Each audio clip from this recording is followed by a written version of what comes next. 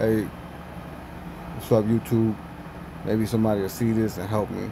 Right now, I have a Obama SIM card inside of my S24 Ultra, and you clearly see chat settings is on there. All good, right? You see my Wi-Fi calling is on there, correct? But hold on. As soon as I insert, let me see if I can find it. Hold on, give me a second. As soon as I put this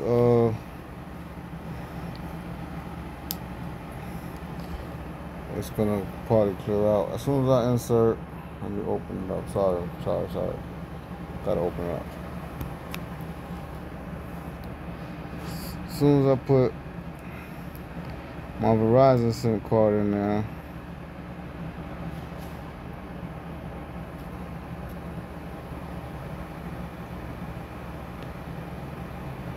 it's gonna disappear. Why is that? It disappeared. And I no longer have Wi-Fi calling.